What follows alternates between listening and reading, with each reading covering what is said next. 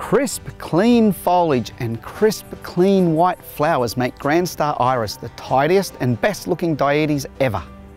There is no question that in general, Dietes grandiflora iris is one of the best, most beautiful and toughest landscape plants. The only downside is the common form's ability to produce a lot of seed. Grand Star Dietes helps resolve this problem. Now it is possible to use one of the prettiest and toughest landscape plants without the clear worry of it seeding everywhere. Shown to produce a low percentage of seed compared to the common form in field tests, Grand Star Iris really is the safer star. The flowers are just delightful, and there are so many of them, but what makes this ornamental strappy leaf the best choice for harsh Australian climates is its ability to literally laugh at drought, heat, humidity and frost. Grand Star Dietes is a very reliable option and obviously a beautiful choice.